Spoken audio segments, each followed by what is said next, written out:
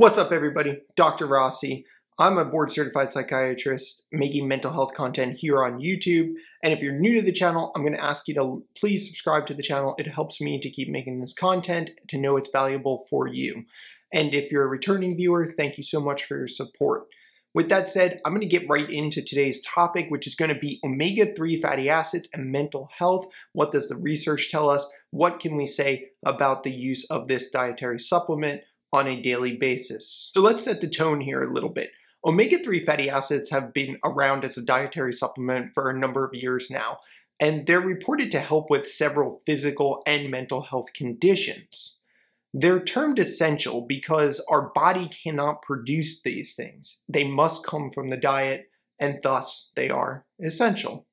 In fact, this is one of the supplements that I personally use 1,000 milligrams of every day because I think it has value not only for my cognitive function, but also for my overall general health. And I'm going to explain why I think this is a good supplement to add to your daily regimen. So omega-3 fatty acids function in several ways. One of the ways that they function is that they coat neurons. So they can kind of coat the neuron and they increase cell membrane fluidity. So that will enhance neurotransmission.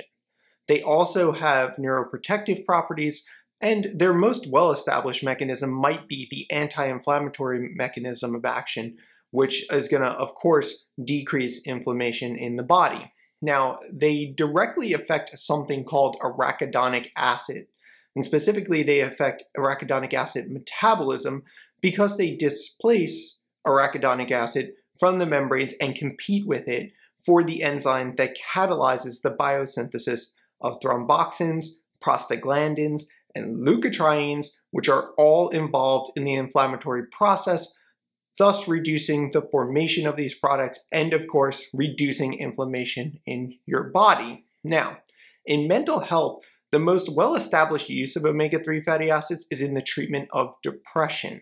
Now, it's been looked at as a primary treatment as well as an augmentation strategy. The results aren't that great for omega-3 fatty acids when they're used as a standalone therapy. So if you were to say have a severely depressed person just take omega-3 fatty acids on a daily basis, it's probably not going to change their depression very much. However, when you add omega-3 fatty acids as an augmentation strategy to somebody, say, taking a medication for depression or receiving something like cognitive behavioral therapy, it seems like they work very effective. And the effect size is somewhere around 0.5 to 0.6. That translates to a moderate effect size. So I've kind of become the nutraceutical person, and it is a passion of mine and something I'm very interested in. And I've done talks here on YouTube before discussing the inflammatory mechanisms of action and how they relate to depression. So people with high inflammatory biomarkers actually may respond better to omega-3 fatty acid treatment than people with low inflammatory biomarkers. And if you recall from our previous videos, we use something called the ultra-sensitive C-reactive protein, and you could get that test done for a few dollars and find out if you are one of those people with a high inflammatory burden. Now, maybe outside of depression, the most interesting data on omega-3 fatty acids is its use in schizophrenia, specifically in the early onset of symptoms. It seems to work best if it's started early in the illness when you first see signs of, say, delusions, hallucinations, disorganized speech, disorganized behavior, all the stuff that kind of goes into somebody developing schizophrenia and the common criteria for the diagnosis.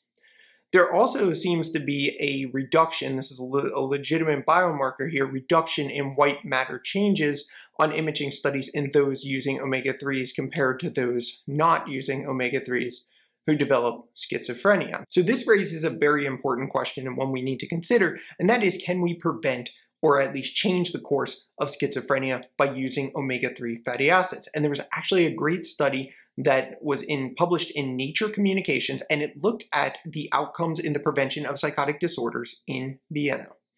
Now, they started this study with a 12-week trial of omega-3 fatty acids, which proved to reduce the risk of progression to a psychotic disorder in young people with subthreshold psychotic states for a period of 12 months compared to placebo. So what they really did was they did a 12-week trial where they gave some people omega-3 fatty acids, others not. And these were people who were experiencing what would be termed subthreshold or early symptoms of psychosis. They then completed a long-term follow-up study, and they showed that this brief intervention with omega-3 fatty acids actually reduced the progression to a psychotic disorder or psychiatric morbidity. So the people who received omega-3 fatty acids actually did better and didn't go on to develop the full-blown illness. So this is pretty amazing stuff and really interesting that, potentially a natural product could be doing this. Now, what they did then was they followed this up a year after the omega-3 treatment. 5% of the people in the treatment arm, the ones who received omega-3 fatty acids, converted to schizophrenia, compared to 28% in the control arm.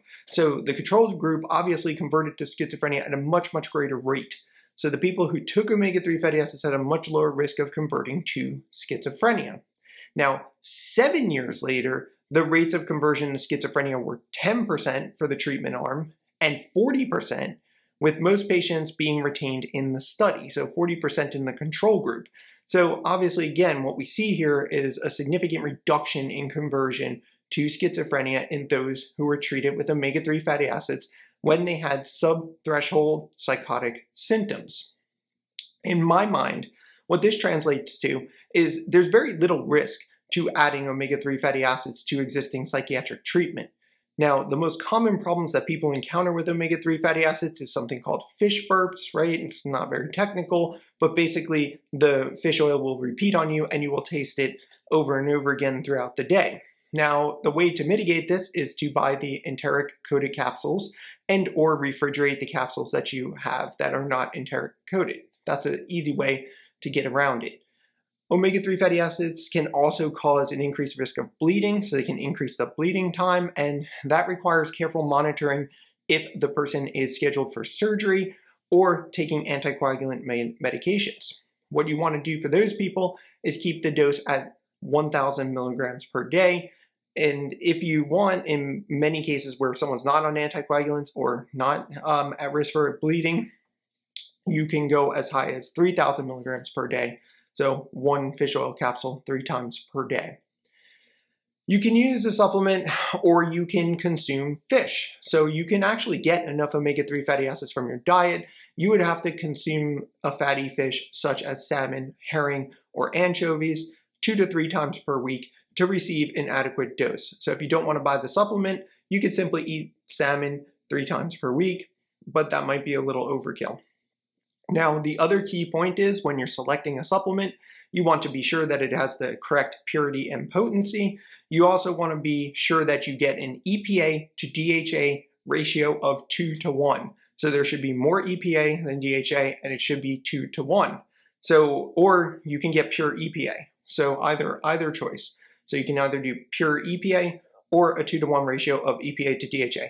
Just looking at the various supplements that are out there, the 2 to 1 ratio is much more common than pure EPA products. Now, what you can do to figure this out is you can go to consumerlabs.com and you can ensure the potency and purity of the product that you are buying.